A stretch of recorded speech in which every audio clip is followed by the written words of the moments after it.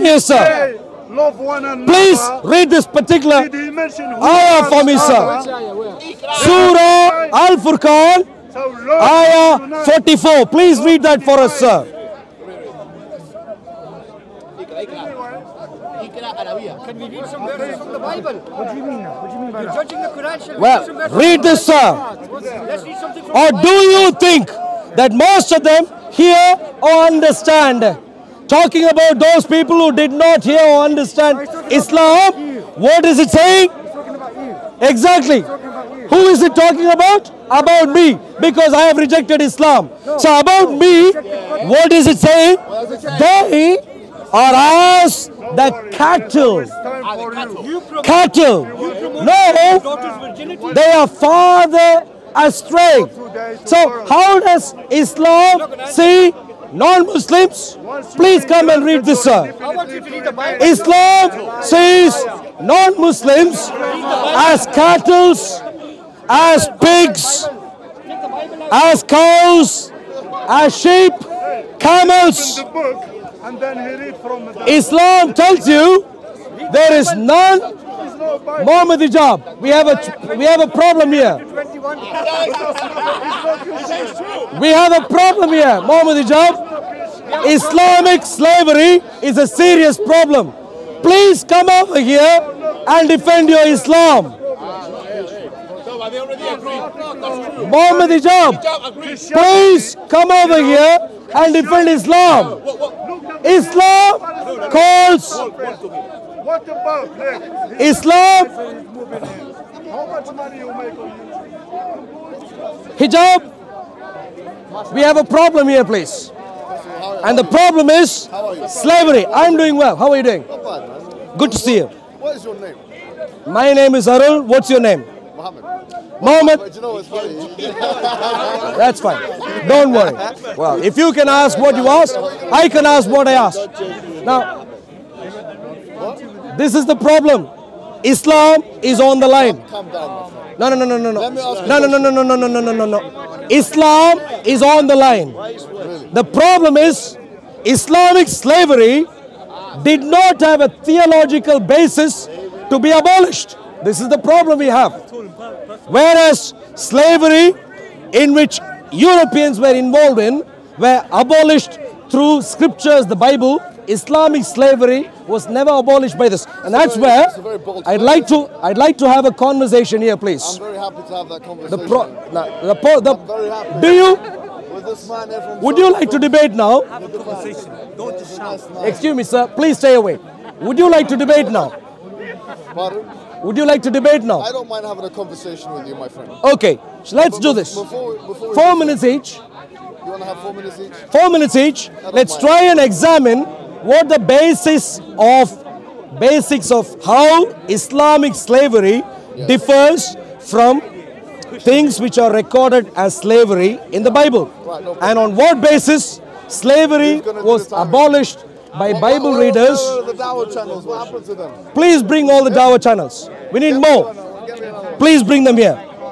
Huh? No, that thing there is not going to be a great timer, is it? Give me a better one, man. Give me another one. Nice. Well done. Good. Thank you. Tell me more about yourself. What's Well, your name again? I am a Christian. No, what's your name? Well, do you have a memory issue, Muhammad? What's wrong I with you? forgot. Yeah. That's fine. You don't have to, because even if I tell you again, you're going to forget. No problem. My name is Arul. Harul. Arul. A-R-U-L. Oh, Arul. Yes. Are you from India? I am from India. What part of India are you from? South India. Which part? Tamil Nadu. Tamil? Yeah. Oh, very nice. Are you Tamil tiger? Wow. Are all Tamils Tamil tigers? No. Okay. Now, No, but you're Tamil tiger in a different way. okay. Let's Are you starting, yeah? Muhammad. You want to start? Yeah, 4 minutes. One second. So that, Who starts? what we 1 second. No. Where's the Dawah channels gone? Ah, The topic. you got two. Then let's get one of them before you start. Huh? We'll give him 8 minutes. Or whatever.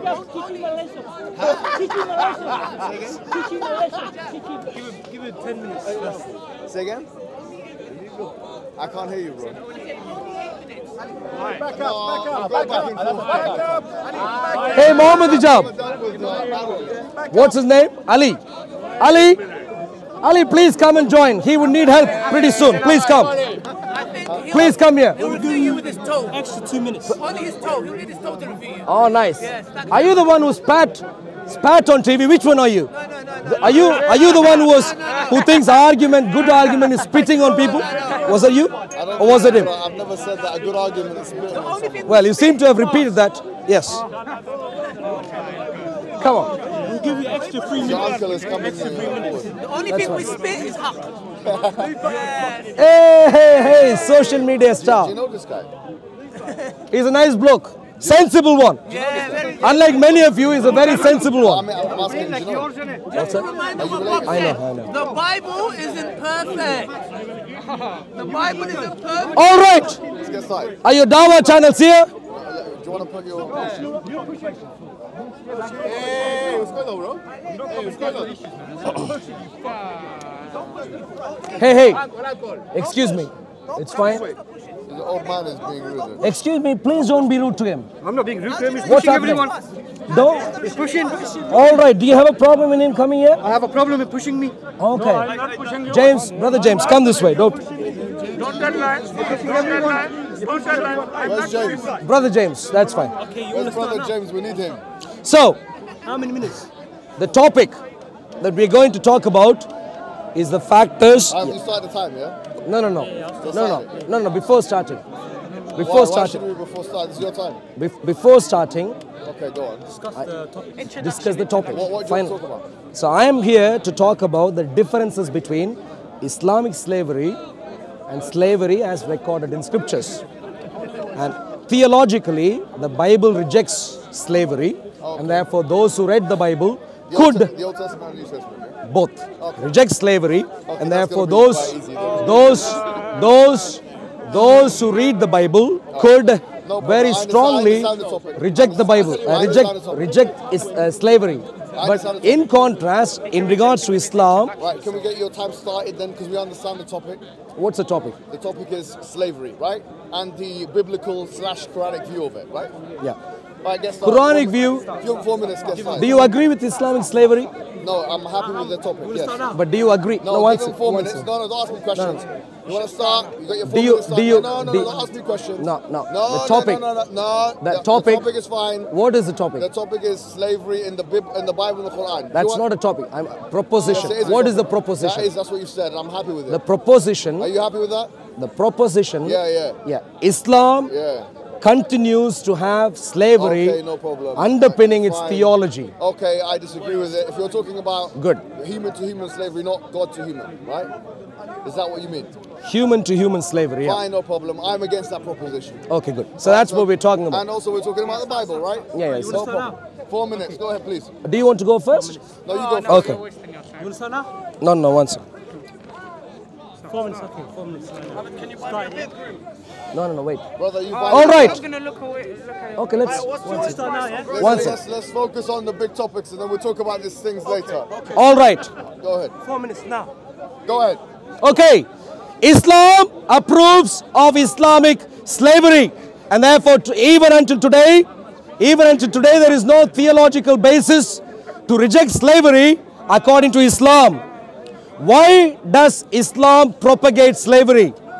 Point number one, Muhammad himself and the wider religion has a derogatory view on a few different people groups. Number one, black people. Number two, unbelievers. And especially women, a very derogatory view, and this resulted in harsh dealing by people including Muhammad himself of slaves, harsh punishments, harsh dealing with slaves. Slaves were tortured, sex torture for female slaves. Slaves had no rights, and slaves had perpetual slavery. No legal rights, no civil rights. They were treated as merchandise and so on. According to Islam, there was no intention to manumit, i.e. to abolish slavery. Muhammad himself allowed Islamic slavery to be propagated until perpetuity. So Islam is a very bad model for today, because according to Islam, Islamic slavery is still a valid model to be practiced and will be practiced even till the end of times. In contrast, when we come to the Bible considers every human being to be similar.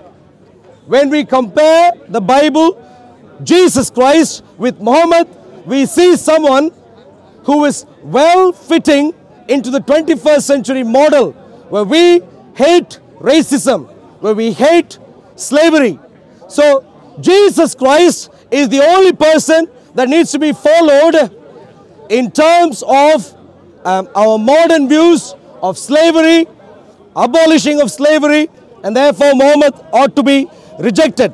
So in particular, I'd like to ask the question to Muhammad, who is here. Muhammad, the so-called Islamic prophet, approves of having sex with captive women at will by Muslims. Do you think that's a very good model for today to practice?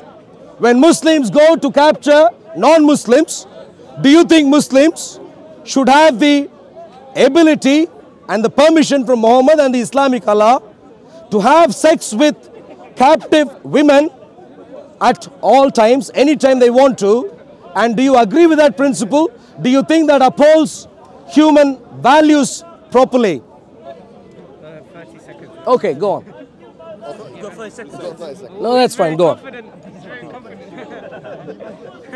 Thank you for joining the Sunday sparring sessions with subpar opponents like this man here, who clearly is not articulate enough and hasn't used enough evidences from the Quran or Sunnah. In fact, if I recall, he hasn't used any evidence at all. He had papers in his hand, but he didn't even quote a single verse from the Quran or a single hadith. Unfortunately today, what I will be doing is the opposite of that without the papers in my hand. So the Quran states something which refutes almost everything he states, which is in chapter 90 of the Quran, where it says, وَمَا أَدَرَاكَ مَا الْعَقَبَةُ فَكُّ رَقَبَةٍ. What would make you know what the good way is? Freeing slaves is the good way. So the idea that the manumission of slaves or the emancipatory discourse was that which is not mentioned in the Quran, but in fact the opposite of is mentioned, is something directly refuted in the Quranic discourse. Now this verse, وَمَا أَدَرَاكَ مَا الْعَقَبَةُ فَكُّ رَقَبَةٍ, is not an abrogated verse. Now I would like to know how my friend here has an answer for this verse. But not only this, we find in the Quran, in chapter 9, when Allah subhanahu wa ta'ala, He mentions the categories of zakat, which is, as you know, one of the 5 pillars of Islam. There are 5 pillars of Islam. I can teach you the basics in some other time. One of them is zakat, the charity. And so one of the categories of charity is wafir riqab, and freeing slaves. So here you have 2 things.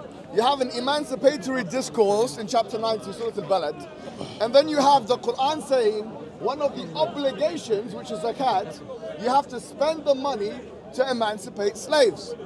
And then we have all of these ahadith of the Prophet Muhammad telling us of the virtue of freeing slaves. Now, this already has refuted almost everything that he has said. Let's move to the Bible now for a nice discussion about Numbers chapter number 31, verse number 18, which of course is going to be a difficult verse for my honorable friend, and of course I use the term loosely here, to explain where Moses is told to go into the town, and he is take the young girls for yourself. Now what young girls is he talking about here? When you look at the Babylonian Talmud, which is actually exegetes this particular verse, it's talking about prepubescent girls.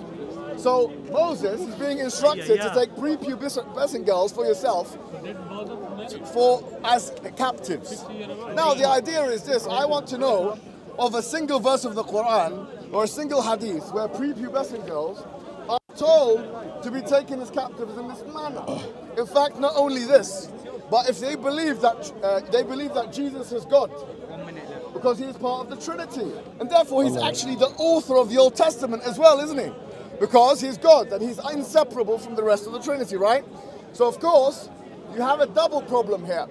Jesus Christ, therefore, is the one that is commanding Moses to go and take captives, which are girls, for himself in chapter 31 verse 18 of Numbers. So this refutes the secondary claim that he had, that Jesus was completely disassociated from these slaves.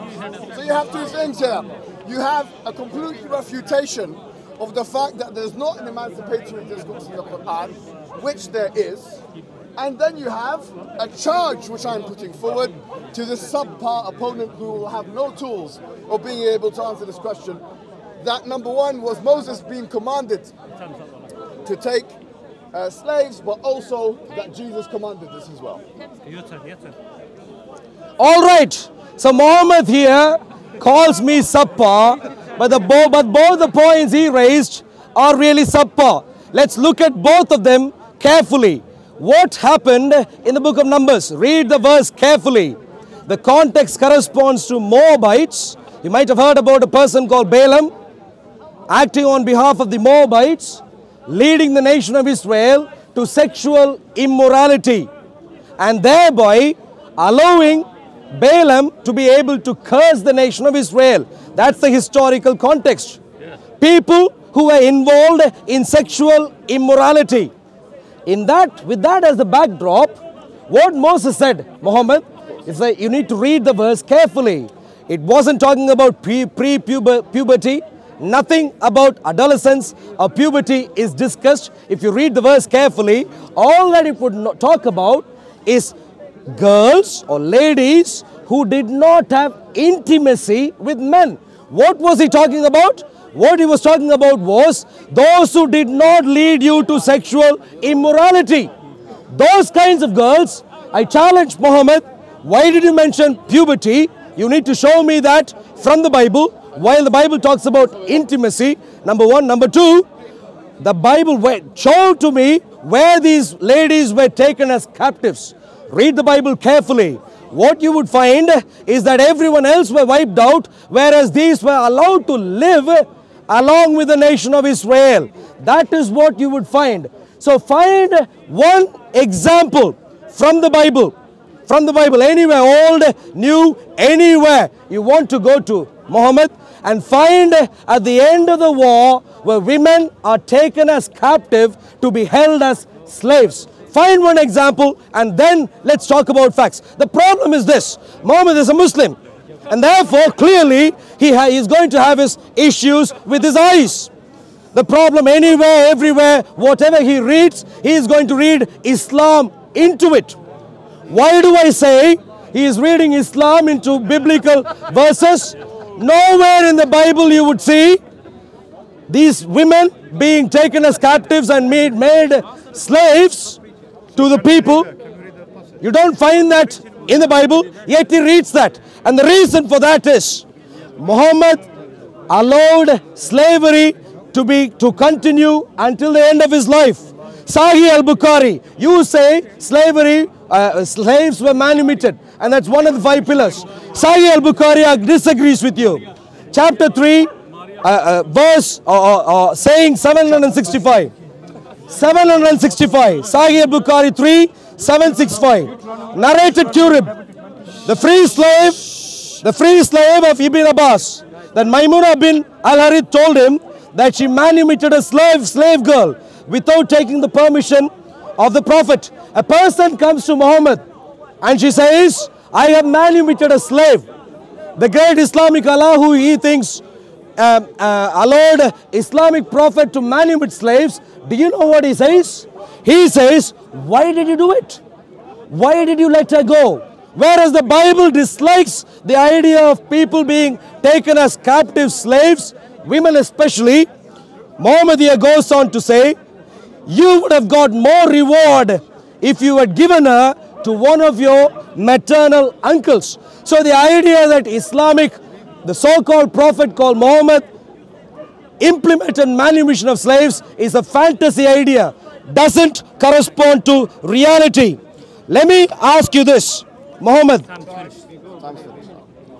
All right. Well, thank you for that. Unfortunately, you haven't done a good job in answering my interrogation. Actually, the verse says, take the little ones for yourself.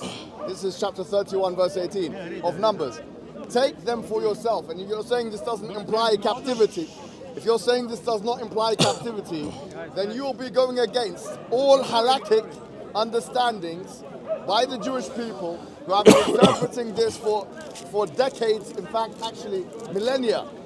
And I will say to you once again, go back to the Jerusalem Talmud. There's two Talmuds, the Babylonian one and the Jerusalem one. Go and see what the rabbis have said in relation to this verse.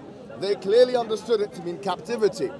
Okay, you don't like this verse. Let's go to 1 Samuel chapter 15, verse 2, where it talks about going the way of the Amalekites and don't leave anything alive, and even the donkey, women, children, and even the donkey.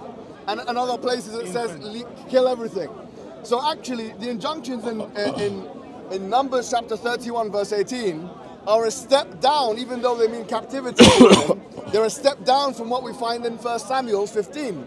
Because in 1 Samuel 15, we see everybody's genocided and everybody's killed. And once again, we have to bring to the attention of the Christian community that you may say this is the Old Testament and it's something we don't want to associate with. But if you believe that Jesus is inseparable from the Trinity, then you believe that he was the author of the Old Testament, which means that at least at one point in time, he must have ordered Moses to do those genocides and kill those children and kill those animals. This is clear, and this is the understanding of the rabbis, and this is the understanding, quite frankly, of even reformers, theologians like John Calvin, who exegeted the Bible. Look at how people exegeted the Bible away from this pathetic apologism that you're finding here from these people. Consistent theme that they understood it in the way of genocide and captivity and slavery. In fact, racial slavery, which he had the audacity to accuse the Prophet of, despite the fact that he's the only man, and Islam is the only religion which categorically forbids racism. And I say that to you, get me one verse of the Bible which has the equivalent of saying racism is wrong. I can get you a hadith straight away. That there's no virtue over an Arab over a non-Arab, or a black man over a white man, and that the best of you are those most in virtue. Get me the equivalent of that in the Bible. We find the opposite in the Bible. Genesis chapter 9, verse number 22, we find the curse of Ham. Noah had 3 sons, and the biblical exegete said the curse of Ham was that he was cursed with black skin, curly hair, and slavery.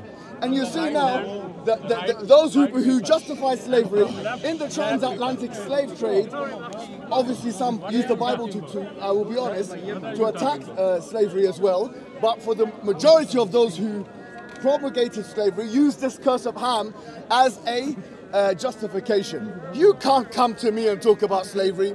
You can't come to me and talk about racism. Because the Bible, there is nothing in the Bible that forbids racism. We have Jesus Christ. Is it time? 20 seconds. 20 seconds.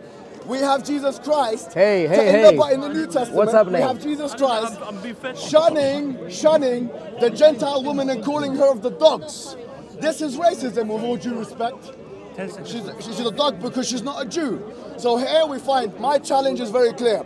One verse of the Bible which categorically rejects slavery, and how do you deal with those verses that I told you in chapter 19 and chapter 9?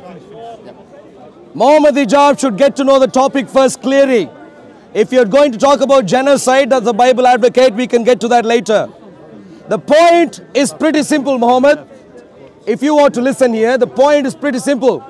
The entire narration of the nation of Israel was about God redeeming a people group who were slaves, oppressed slaves.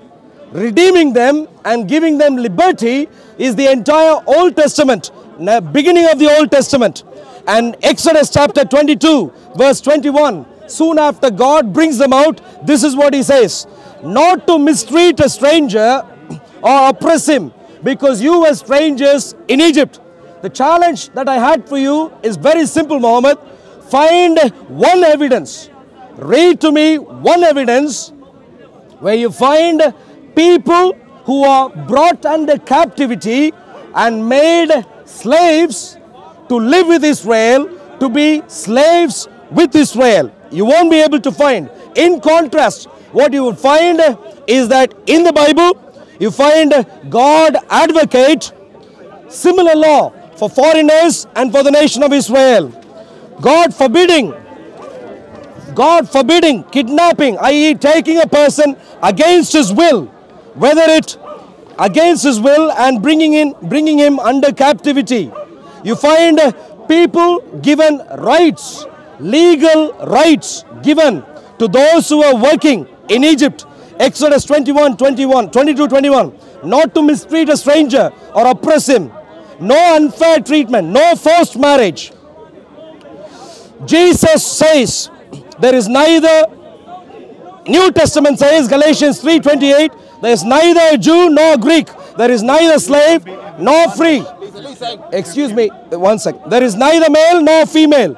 So if you go through the Bible, the entire story about the Bible is redemption of slaves and people being made to live as free human beings, only with obligation under God.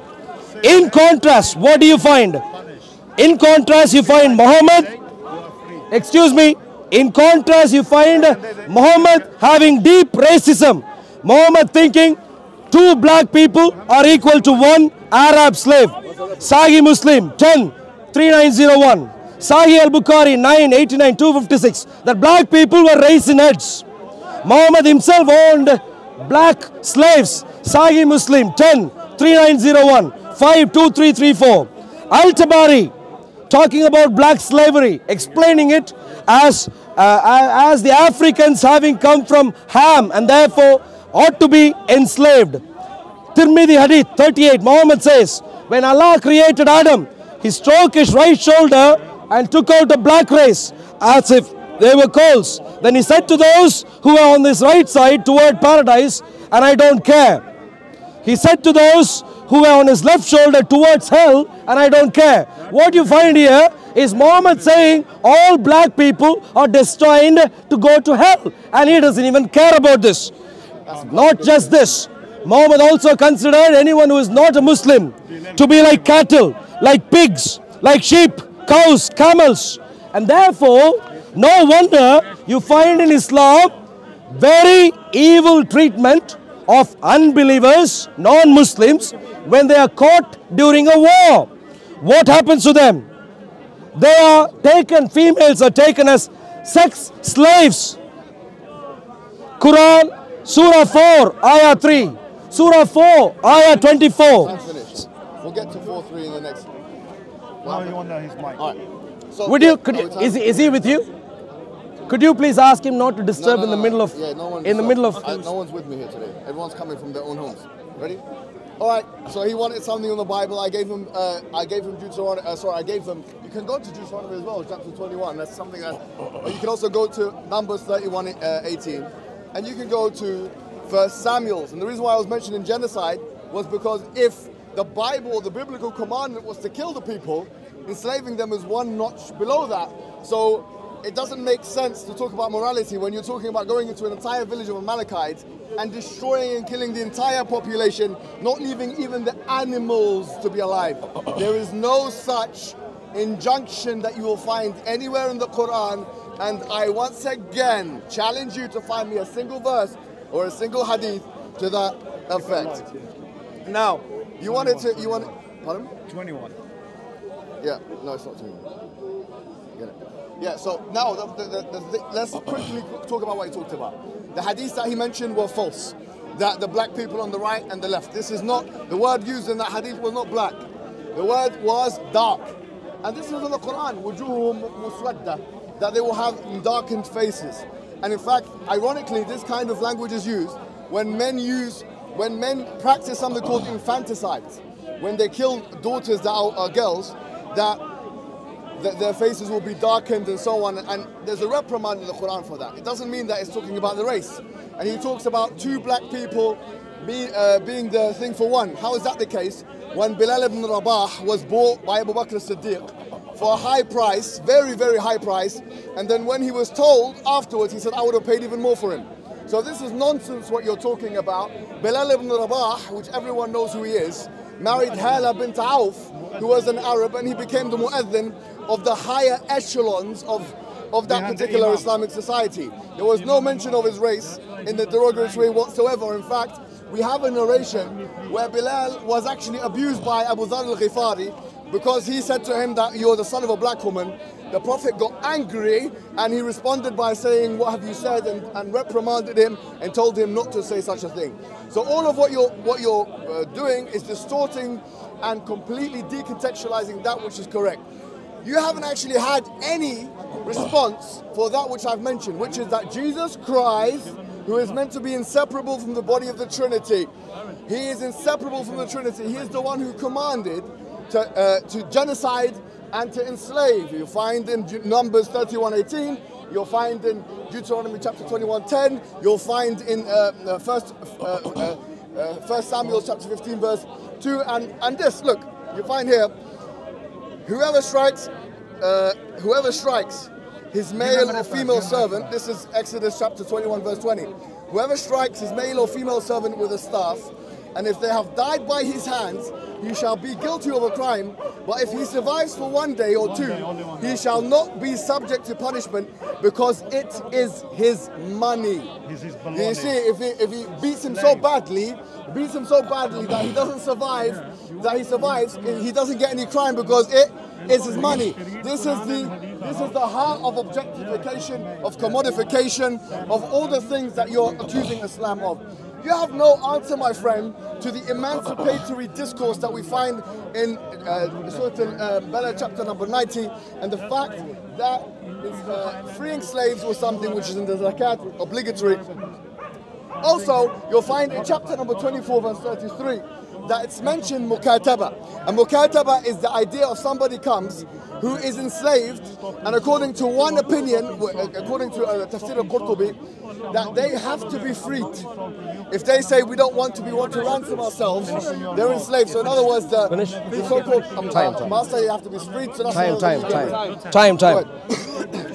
All right, Muhammad is repeating his same erroneous points again. Who is Muhammad Hijab? Let's ask that simple question.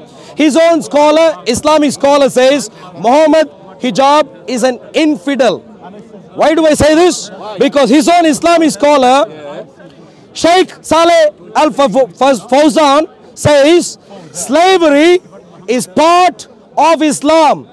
Slavery is part of Islam. Slavery is part of jihad, and jihad will remain as long as there is Islam. So slavery is part of Islam, slavery is part of jihad, and jihad will remain as long as there is Islam. And he goes on to say, they are ignorant. People like Muhammad Hijab here, who think slavery, Islamic slavery has been abolished, are ignorant. They are not scholars. He said of people who express such opinions, they are merely writers. Whoever says such things is an infidel. Why does Muhammad Hijab say what he says at Hyde Park? Because he knows he can't say what this gentleman said from Saudi Arabia in a nation like ours. He knows it. If he says what he says from Saudi Arabia, he knows Islam would not spread even the tiny little bit it is attempting to do now. And that is why he doesn't do it. And that is why the Saudi Arabian Sheikh calls him an infidel. What do we find? He said Bilal was a black guy and treated with great respect. Bilal said to Abu Bakr, my dear friend Sahih al-Bukhari says, to the time of Abu Bakr, remained a slave. And that is very important for you to know. I don't care what he did. I don't care if he called people to pray. I don't care if he sung a few songs or any of those things. The question is, how did Muhammad treat him? Muhammad treated Bilal as a slave. So continued Abu Bakr. Muhammad was quite happy with this. He was quite happy with slaves continuing as slaves until the end of Islam. which is the end of times according to Islam, according to Muhammad, hijab and any other knowledgeable Muslim. So the problem is this. In Islam, blacks, unbelievers, especially women, are treated in a bad way. They are seen as cattle, pigs, all sorts of derogatory terms. This resulted in harsh treatments of sex torture. Female slaves were tortured.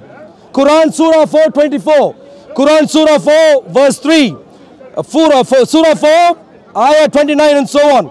Please answer, Muhammad, if the Quran says that Muslims can take any of the captive women who their right hands possess and have sex with them at any stage, any stage. Do you agree with this? If you had a wife who is a non-Muslim, and if Muslims were to get hold of her and say, she is my captive, I can do what I want to do with her, will you be happy? I'm assuming you won't be. And therefore, you need to agree, Islam does terrible things with slaves. Like I said earlier, Bilal, manumission, a great one of 5 pillars according to Muhammad. The problem, like I said earlier, Surah Sahih al-Bukhari 3:765, Sahih al-Bukhari 5:57-99, both of them are against this.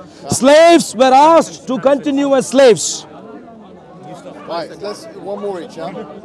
We don't want to spend like another 2 hours. I think it's settled after all. I'm gonna say this again. I have one, then you have one, and then I finish because you started, okay? Yes. So, so yours. Yeah. I'm gonna speak, then you, then I conclude, and then that's it. Yeah. Okay. Was that 2 rounds each? No, one more. Yeah, so he has to. 424. وَالْمُحْصَنَاتُ مِنَ النِّسَاءِ إِلَّا مَا مَلَكَتْ أَيْمَانُكُمْ. Where does it say you can have sex with slaves at any time and all the stuff that you're talking about? It doesn't say that at all. All it says is that you're not allowed to marry a woman who's married except what your right hand possesses. What your right hand possesses doesn't mean that you can have sex with them whenever you want. In fact, the idea of raping a woman, whether she is a slave or whether she's a wife, has been spoken about by the Salaf of this Ummah or the predecessors. Shafi'i mentions it in Kitab al-Umm. Even Imam Malik mentions it, and the punishment of it is a corporal punishment, something like whipping and so on and so forth. So this is not something that Islam endorses at all. And the evidence of that is the hadith of the Prophet Muhammad where he says, "La darar wa la dirar." You can't harm or reciprocate harm. How can you rape a woman, whoever she may be, in Islam without causing harm? So this is something that is completely falsehood, and it is a projection that he has of his own religion onto mine. Because the truth of the matter is, what we've said today is, number one, you have the verse in Numbers 31:18. We have Deuteronomy 21:10. We have Exodus that we've spoken about. We've spoken about, and there's other verses. There are so many of them that I can't even enumerate them in the short space that I have today. They have been understood by biblical commentators, both Jewish and Christian, aforetime, including those writers of the Jerusalem Talmud and others, as meaning captivity and genocide. And that's why sophisticated theologians of the 21st century and even the 20th century admit this candidly. They admit this candidly, and therefore they make some excuse to disband in the Old Testament, and they try and pretend as if it doesn't exist. The truth of the matter is, if you believe Jesus is God, then he is inseparable from the Old Testament authorship, which means he is the one who commanded Moses to do all of those things. If he is the God, he's the one who commanded the people to genocide. He is the one who commanded the people to enslave and so on and so forth. He is the one who said, he is your money when it comes to beating and abusing the slaves, and so on and so forth. These verses have had no good response today. Bilal did not remain a slave for all of Islam. This is falsehood. In fact, that's impossible. He married Hala bint Auf, and he gave her a mahar, and she was a free woman, and he was a free man. This was absolutely established in the Sunnah, and he had children with her, and those children were in fact half white, half black, half Arab. Nobody ostracized him except that they would meet the reprimand of the Prophet Muhammad sallallahu alaihi wasallam, as in the case of Abu Dharr al-Ghafari in the well-known hadith. So therefore, this notion that Islam is a racist religion is something you cannot substantiate. Moreover, it's something you will not be able to find in the Bible a single verse which has condemnatory tone or an explicit remark relating to racism being a bad thing. So what have we established today? Number one, the Quran has an emancipatory discourse, as mentioned in chapter 90, and as mentioned in Surah At-Tawbah, and as mentioned in chapter 24, verse 33. We have mentioned that there are opinions of the Salaf that say that a slave can literally force themselves out of slavery through ransom. It's called mukataba. فَكَاتِبُوهُمْ إِنْ عَلِمْتُمْ فِيهِمْ خَيْرًا. Give them mukataba, ransom if they know good, if you know good in them. And according to Al-Qurtubi, that some Salaf said this is by way of wujub, which means it's obligatory, even if the slave master didn't want it.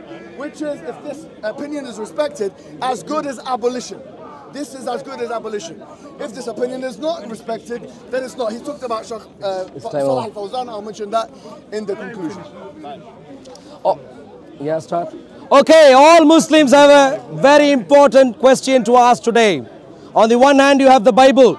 A claim is made that Islam and the Bible, New Testament and the Old Testament are Abrahamic in origin. But what we find are clear differences. In the Bible, we don't talk about racism. We don't talk about abolishing of slavery in the way that he wants them to be spoken of, because the Bible never had slavery like what Islam ever had. What you find in the Bible is the story of God empathizing with slaves, the nation of Israel, redeeming them and leading them on to freedom. This is the story asked. And on the back of that, God of the Bible says, Exodus 22:21, He says, not to mistreat a stranger or oppress him, because you yourselves were strangers in Egypt. So across the Bible, what you find is God of the Bible demanding fair treatment of everyone, regardless of race, regardless of ethnicity, language spoken and so on. And God is seen as God who is impartial in the Bible.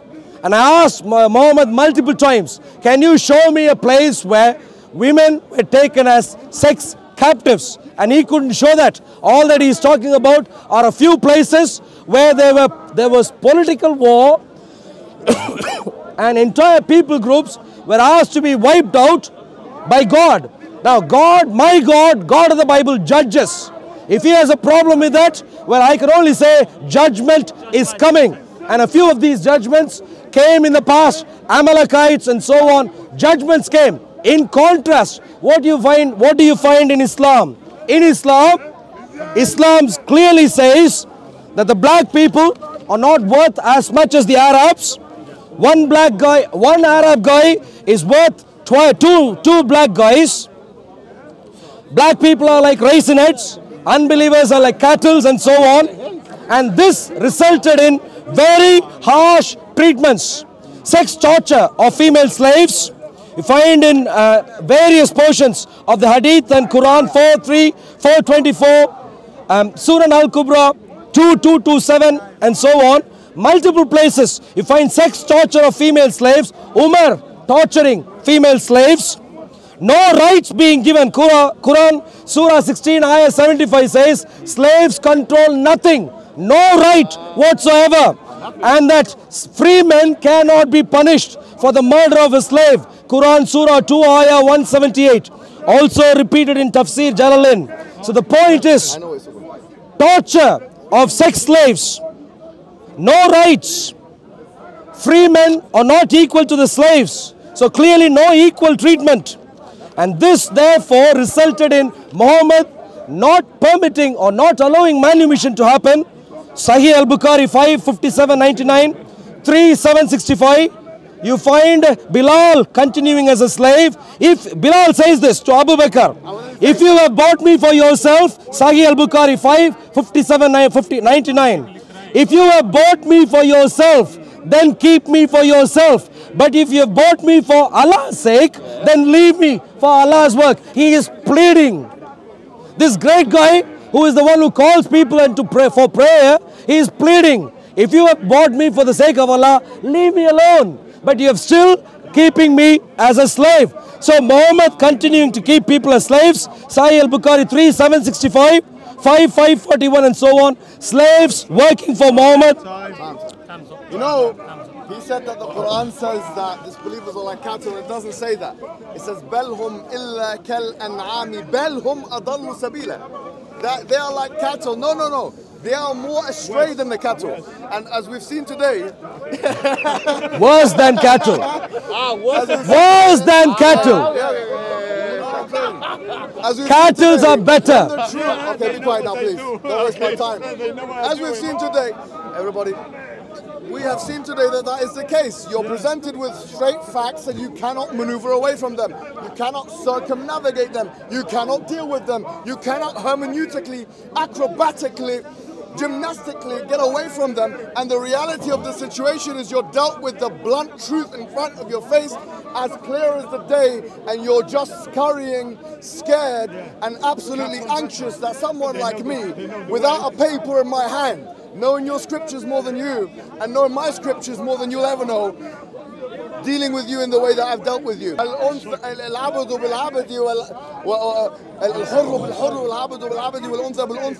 It was actually abrogated.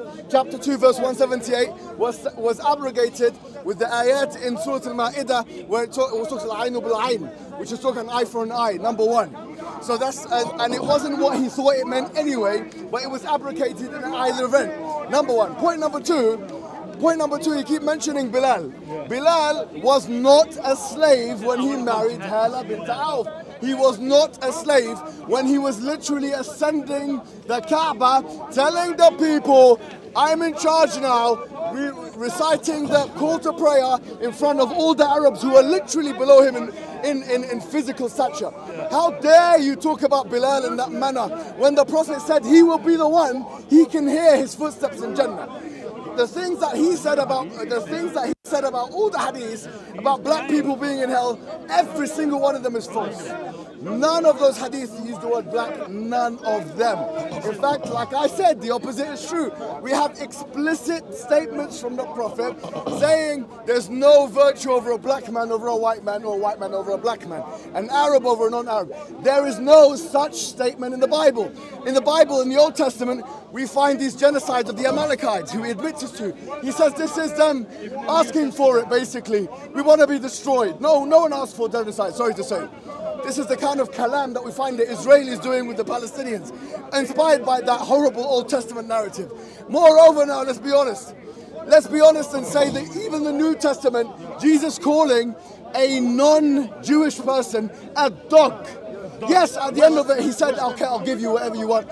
But he still called her a dog because she was a Gentile. That's racism. Your book is fraught, saturated, filled, contaminated, polluted.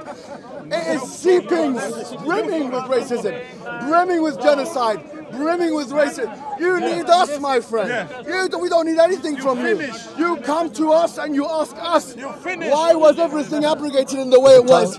Because the Prophet Muhammad eliminated racism, the only person in his time to do so, and it was the only emancipatory discourse of any Abrahamic religion in the world, that is Islam. Come to it and stop being arrogant. All right, thank you very much, Muhammad, for that formal debate. Let's try and deal with the Quranic content here. Hey, Arul, wrap up. Yeah. Final words. Yeah, please come here, please. All the Muslims who would like to challenge that further, please come over here. Please come over here.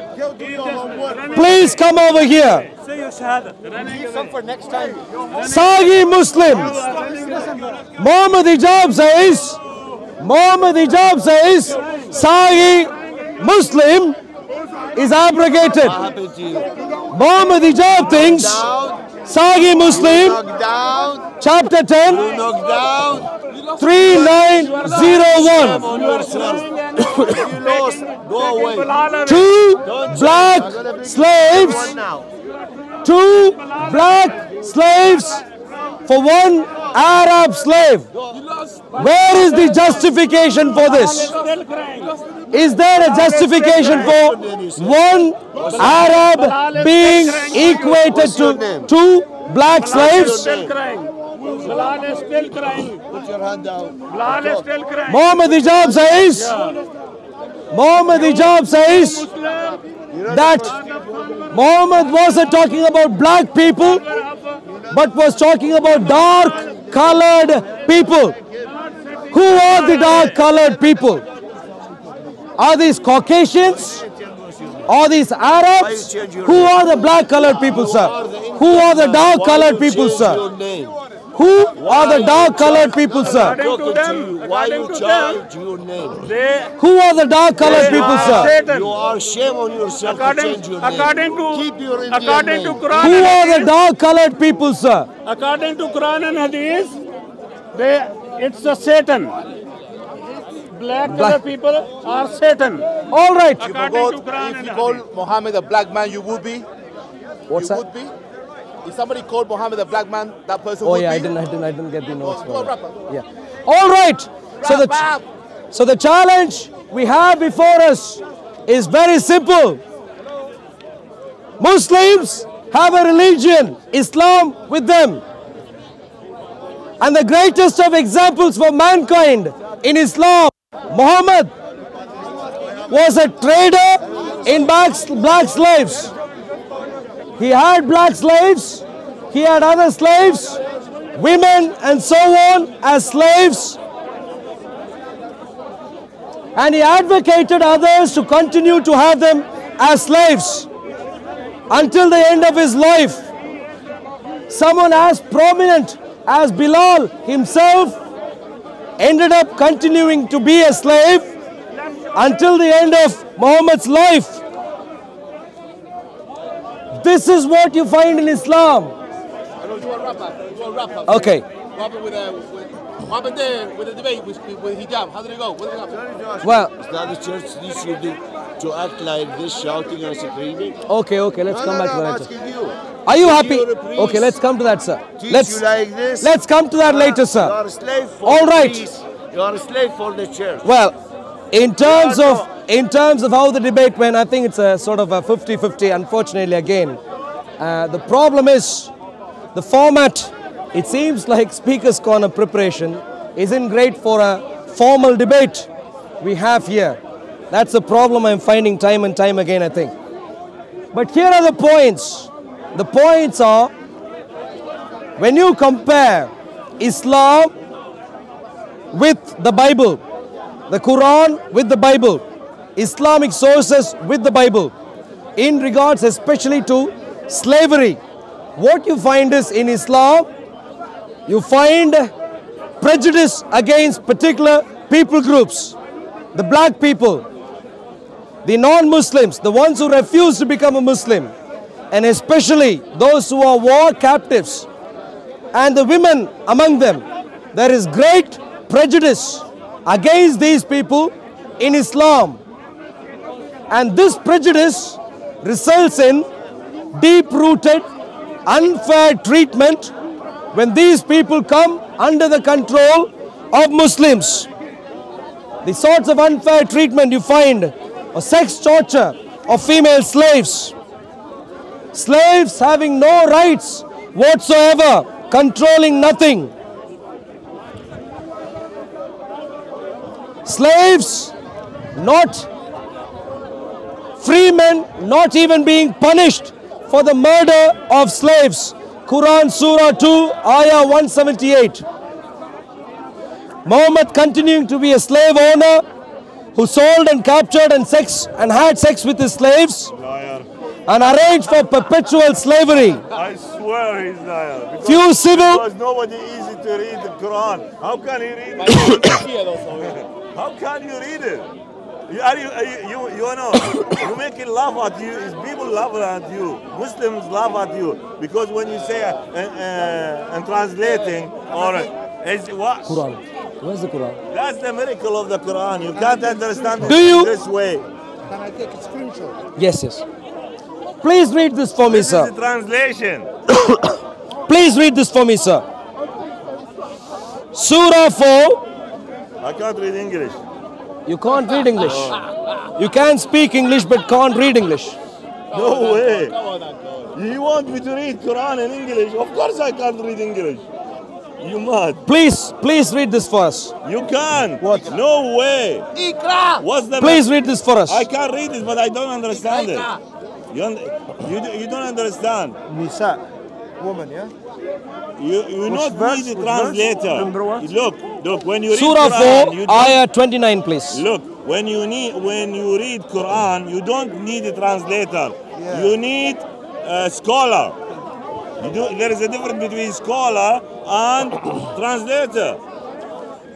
You know, sometimes you find the word like normal we are talking, but the meaning of it is different. The word of God different. So many things in the Quran. Surah 4, Ayah 24, please. Here. يا أيها الذين آمنوا لا تأكلوا أموالكم بينكم بالباطل إلا أن تكون تجارة عن تراضي منكم ولا تقتلوا أنفسكم إن الله كان بكم رحيما. That's it. What does it say? That's I understand. What do you read here? Tell me, what did you understand about it? Surah 4, Ayah 24 says this. Oh, And all married women are forbidden to you. All what? And all married women, 24. this is 24. 24, sorry. You go 29, he said. I'm sorry, 24. والمحصنات من النساء